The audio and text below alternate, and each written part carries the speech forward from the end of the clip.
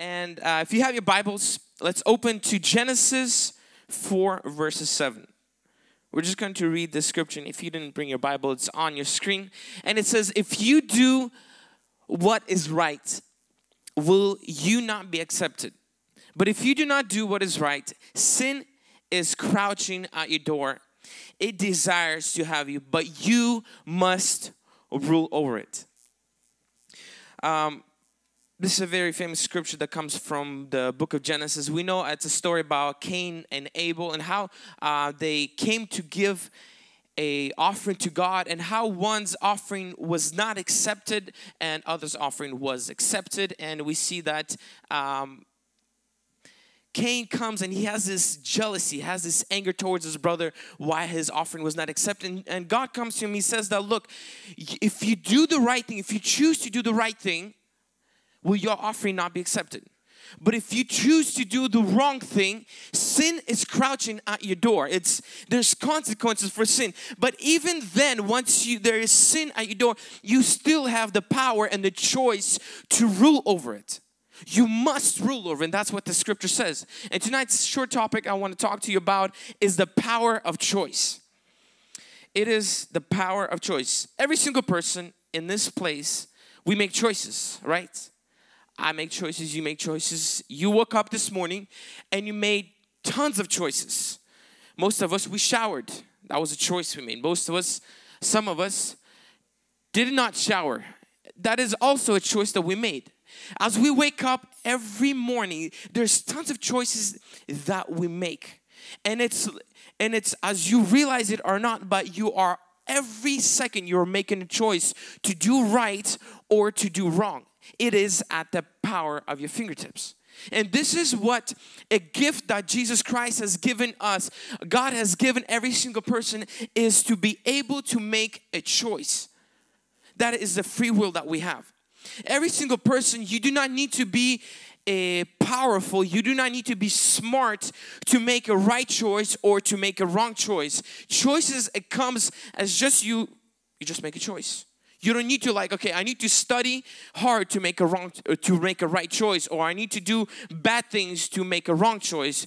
It does not need any requirements. You just simply make a choice. Life is a product of decisions, and decisions create events. We become today of the choices we made yesterday. And what we become tomorrow is by the choices we make today. Life does not just happen to us. It is all about choices and how we respond to every situation. Many people think that life is just, it happens to us. It's just random, This person has a good life because, they're just lucky. They just was born with a golden spoon in their mouth, and they're just born in a paradise, and that is their life. Some people believe that, some people are just lucky, some people are just unlucky. It does not come out to be that way. Life, it does not just happen. It is the choices that we make and how we respond to every choice that comes our way. You can be a person that is poor, just as poor as it can be. If you make the right choices, you can become great. You can become financially independent. You can be a person who is born in a multi-millionaire family where just everything is there, whatever you need. But with the wrong choices that you make, you can become the poorest person on earth. Isn't that right? So you cannot believe the devil's lie that I am unfortunate today. I do have these circumstances around me because the way I was born, the way I was made, the things that were done to me. No, it is not like that, because life is not just what happens. It's the choices that we make and how we respond to those choices. The question I have for you tonight is, what choices are you making tonight? Turn to your neighbor and ask him, what choices are you making? Turn to your other neighbor and ask him, is it good or bad? And many people feel like, I will not make a choice. I'll just not choose anything. People think that when it comes to choices, I will just stay on the neutral ground. And that's not how it works. There is no neutral kingdom. You're either with God or you're without God. And life without God is one life, is life with Satan, is life with the devil. So we have to understand and get that clear to our mind that good choices or bad choices, we always choose it. We cannot sit on the fence. We cannot sit on the place where we think I'll just not serve God and I'll just not serve devil. I'll just stay in the middle. It does not happen like that. And the devil always tries to get it to our mind that if you just don't do bad and if you just don't do good, you can just remain in the middle, in the neutral ground. But it's not like that. There is no neutral kingdom. There's only a kingdom with God or a kingdom with Satan. Which ones will you choose? The choice is yours. And no one is powerless. No one is uneducated. No one is unqualified to make a good choice. And also no one is too bad to make a wrong choice. We have the power within ourselves. When God created man, He created them with the power of free will. When He created Adam and Eve, He said, look, you have the choice to do right or to do evil. The choice is yours. And when man fell, when man made a mistake, God still came to him and said, there is also a chance to be restored back and to do right after you fall. Failure is not failure. Failure is only failure when you choose to stay down. When you choose to get back up, it's counted as success. When the moment you choose, when you fall, when you make a mistake, the moment you choose to stay down, that is when it is called a failure. The Bible says that the righteous man shall fall 7 times, but what makes him righteous is that he gets back up. You would think that a sinner, that when he sins, and when he comes back to God and you're like, well, he's a sinner. My Bible calls him righteous because he gets back up and he comes to God. So failure is only failure when you choose to stay down. To succeed or to fail, it is a choice. And do not let devil tell you otherwise. If anyone has failed, it's because they have chosen to.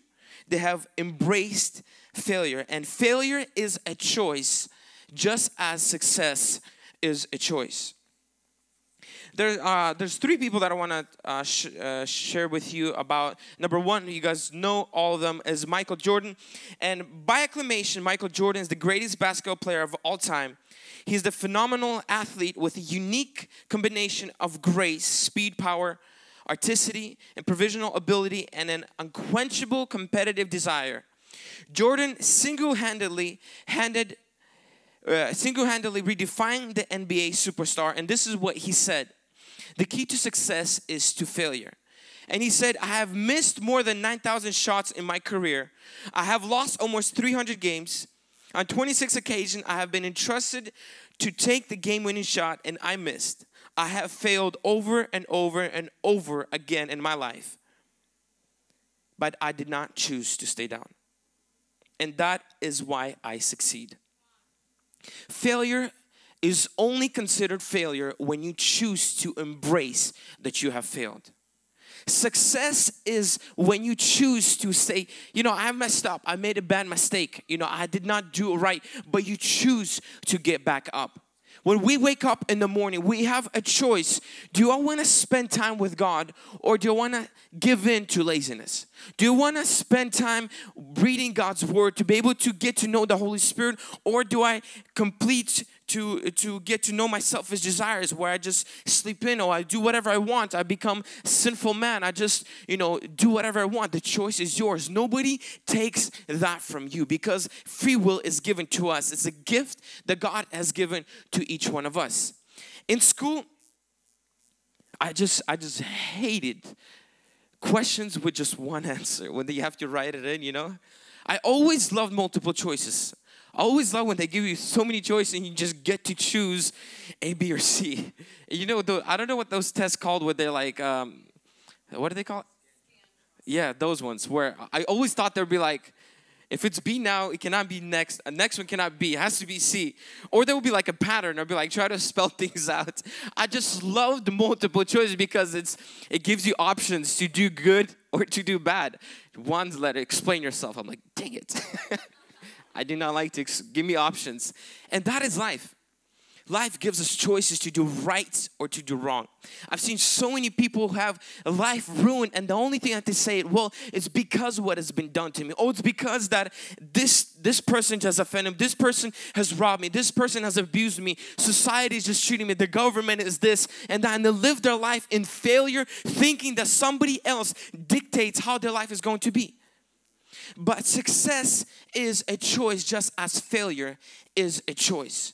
Getting to know God more, bringing people to church, starting your own home group, it's not that's something that you need to be qualified for. You do not need to have like this doctoral degree to open a home group, which we would like if you have a doctoral degree to open a home group. It'd be awesome, because most of us we have GEDs here.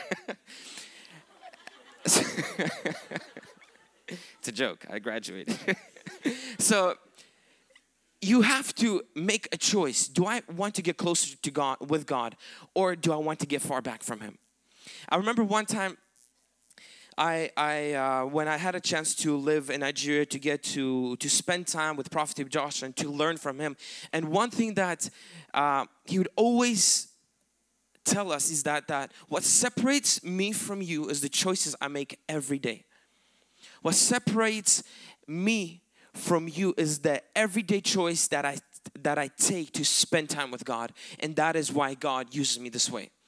Whenever there's a time to do my own thing, or to go to spend time just relaxing or whatever, I choose that time to spend with God.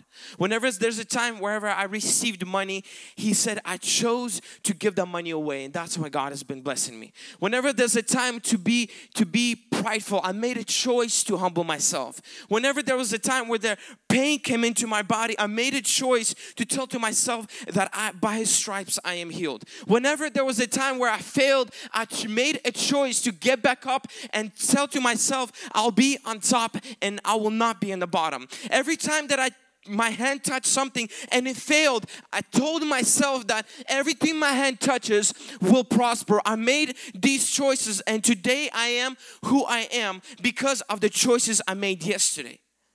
And I remember, like, he was always share that, look, I grew up without education. I grew up without this. You know, I never took, my Prophet Josh, he took classes to speak English. But today, if you listen to his sermons, there's certain words that are just like, I never knew these words even existed in English dictionary. But it's because the choices that a person has made that resulted into a life that you live today. We are either a success or a failure by the choices that we make today. Excuses are the language of a proud and a lazy heart. Excuses are just simply a language of a proud. You're just saying that, look, I'm too good to try again. It's for somebody else. It's not worth doing that again. It's not worth doing that. And Thomas Edison, if you can put up his picture. Edison developed many devices which greatly influenced in the life in the 20th century. Edison is considered one of the most prolific inventors in history, holding 1,093 U.S. patents to his name. When he was a boy, his teacher told him he was so stupid to learn everything. When he set out on his own, he tried more than 9,000 experiments before he created his first successful light bulb. And this is what he said. He said, I haven't failed. I just found 10,000 ways that won't work. 10,000 ways that won't work. Champions are not crowned because they just desire to be crowned. They are crowned because they have chosen to defeat failure. Champions were never made because they just woke up one day and just had this wishful thinking that, look, I'm going to become a champion one day and that's it. And just sit back and relax.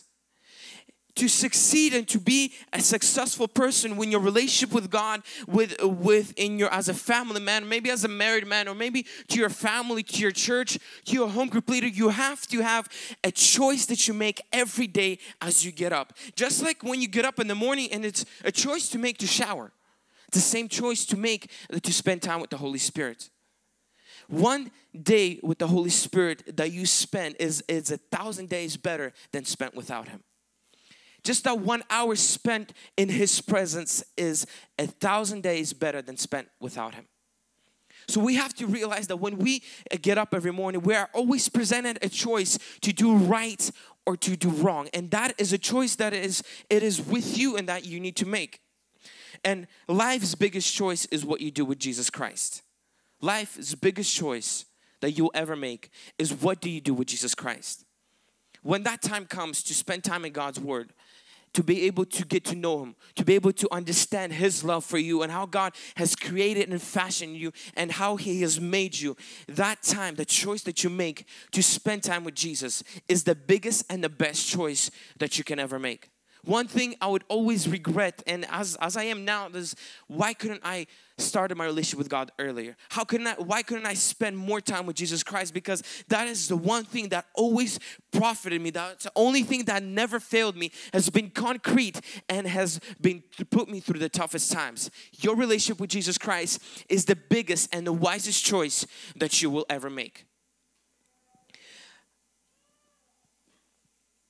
God chooses what we go through, but you choose how you go through it.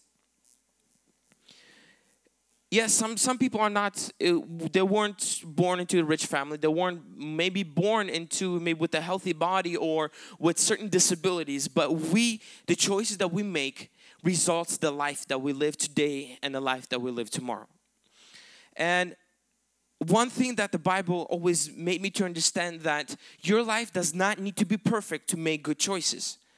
And your life, we see in the life of David, where David, at the toughest times of his life, he made the bestest choice ever. We see that the book of Psalm was written when David was being persecuted, when David was being backstabbed, when David was being sought to killed after, been cheated upon, being backstabbed by his best friends. And that is the best choices that David has made in his life at the toughest time.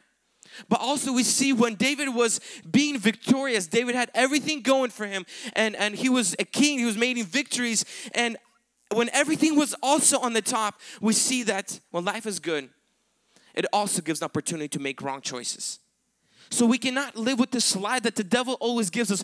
Only if God would heal me, I would serve Him. Only if God would give me a good paying job, I'll tithe. Only if God would give me, bring people to church and I'll have my own home group. Only if God will give me a healthy body, then I'll say, thank you, Jesus, for giving me health. That is not the case because Bible tells us otherwise. We see Job when he was sick, when he lost everything, he gave God his best. He gave God an honor and worship that God deserved. And he said, God, maybe, I have everything and maybe I lost everything, but your name still be praised. I might have everything and I might lose it, but that will not change my relationship with God. I know many people that told me, only if I had, a car, then I'll come to morning prayers. Only if I had a car, I would bring people to church. I would just, witness. Only if I had more money, I would give money to church. I would, give to the needy and do this. But that is not the case. The choices that you make today will result the life that you'll have tomorrow. If you want to have a good life tomorrow, you have to make those choices today. And it starts right now. It starts today with saying, God, I'll serve you. God, I'll spend time with you. God, I'll develop that relationship with you. God, I'll bring people to church. And that is the best life to live with Jesus Christ. Amen? And I just want to give you a few steps to how to make a right choice and how do you know that you are actually making a right choice. Number one is to think God's word. Meditate God's word. God's word is the best and the best meditation that you can have for your life. Many other religions and things, they talk about staying positive. They talk about, good thinking, empty yourselves, think about the stars or whatever the things are up there. Just all these things. But God's word is the most positive and the most powerful thing that you can ever meditate. And if you let God's word dominate your mind, it will dominate your heart. Once God's word begins to dominate your heart, it will influence your conduct and your behavior. You begin to change automatically. But God's word has to be dominating your mind. You have to be thinking God's word constantly. It's not something that you come in the morning, you just pray, or you just read John 3:16 and that's it. That's thinking about God's word. God's word has to be something that dominates your mind.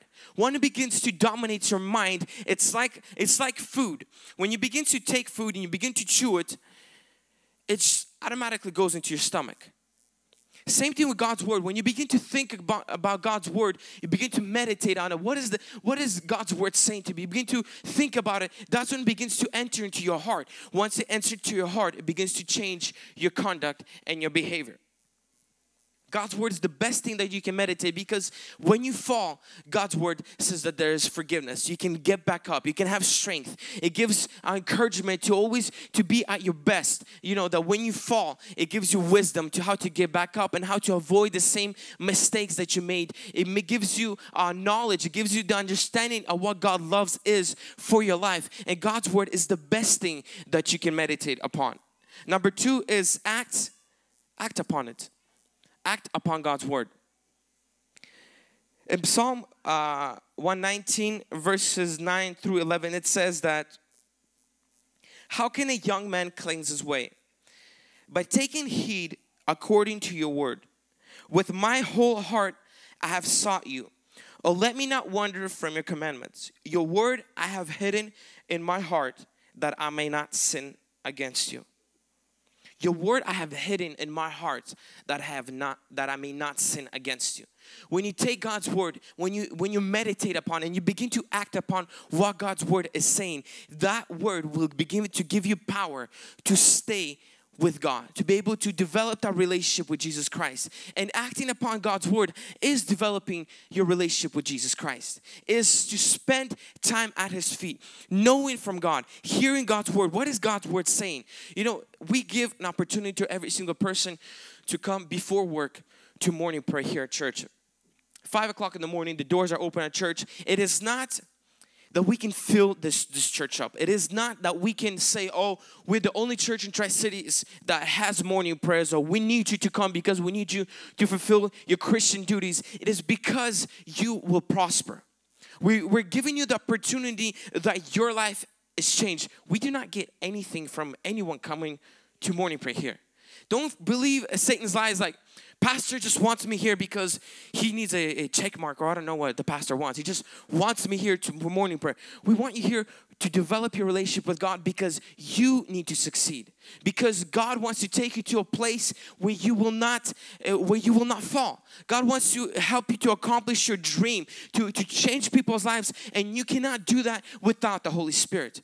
Morning prayers are developed just for one reason, so you can become who God wants you to be, to achieve those dreams, to become the person of influence in this community. Rewrite the history of your family. Be the person with a difference. That is why we are challenging every single person. Develop your relationship with Jesus Christ because you need to succeed. Give, your tithe and offerings, not because the church needs your money, but because you need God's blessing upon your life. There's so many testimonies where people said, as soon as I started coming to morning prayer, I started developing a relationship with Jesus Christ, I started giving, my life has changed. And for us, it's like, that's what I've been telling you for years. I'm not trying to drag you here or to challenge you to give so you can, make me feel good. That is your life changes, that your life becomes better, and that you will be on the top and not in the bottom. You will be a prosperous person. You will be a healthy person. You will be a person with a difference. Amen, church? And number 3 is get up when you fall. Get up when you fall. You have to get tired and you have to get mad at that failure. You just have to get mad at it, and you have to get up.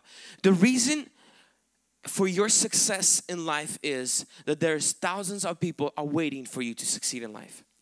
Why do we have to make the right choices today? Is because there is somebody out there that is waiting for you to succeed. There's somebody out there that is waiting for you to share the message of hope. There's somebody out there that is waiting for you to pray for them so they'll be healed. There's certain people that God has designed and God has sent only you, that only you will be the one to speak to them in order for their life to be changed. Prophet Joshua said that I only started to succeed in life only when I realized that there's millions of people that God has sent me to. And until I make the right choice, those people that God has sent me to, they will not succeed.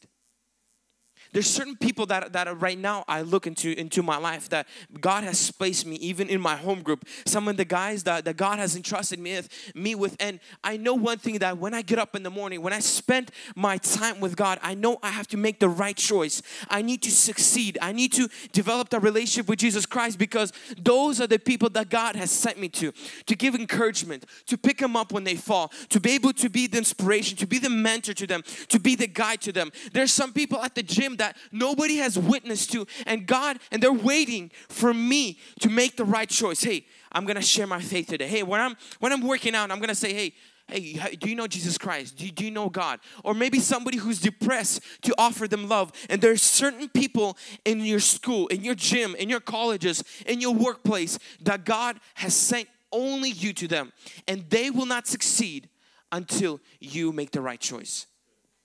We do not just want you to develop the relationship with Jesus Christ so you can feel good. So things, just only good are working out for you. There's also a world that is dying, and until you succeed, they will not succeed.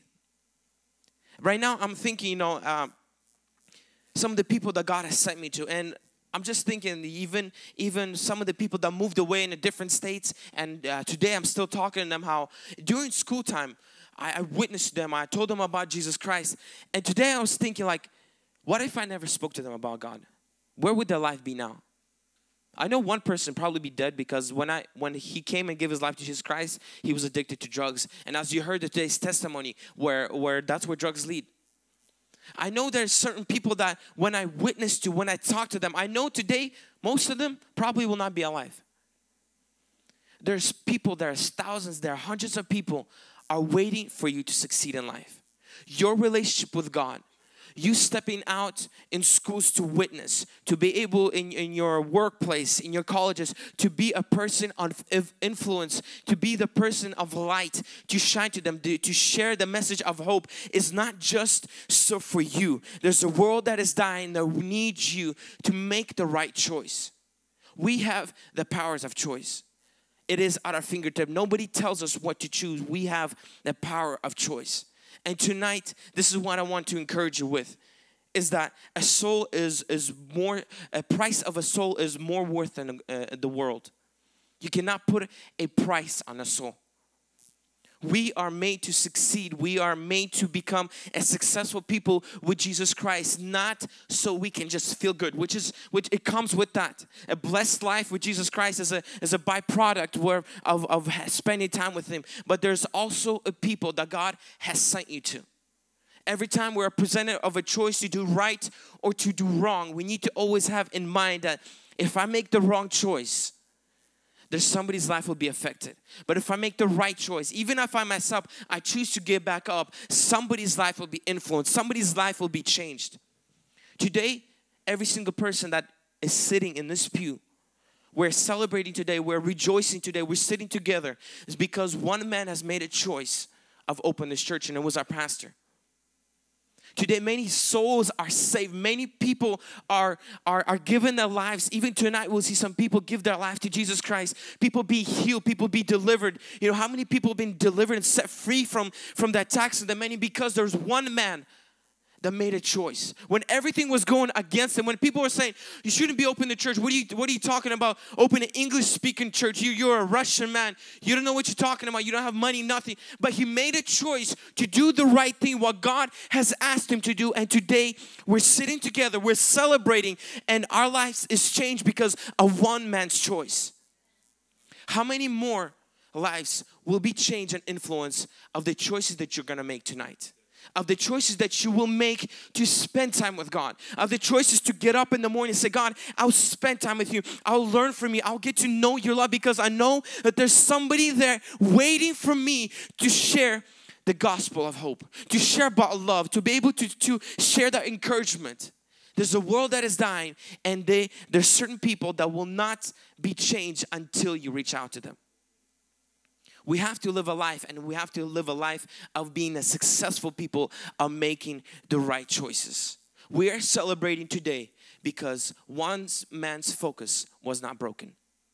How many of thousands and how many of hundreds of people will celebrate because of the choice that you will make today? How many people's lives will be healed? How many millionaires, how many businessmen, how many marriages will be saved because of the choice that you will make today to walk with God, to love God, and to love people? How many of you guys have been encouraged tonight? Come on, put your hands together for Jesus Christ. And just the three things we just want to go over again is that one thing is think God's word. Meditate upon God's word. Make God's word the standard for your life. Number two is do what God's word says. Partner up with the Holy Spirit. Develop that relationship with God to do what God's word says. And number three is to get up when you fall, because there is a generation that is waiting for you to succeed. Amen, church?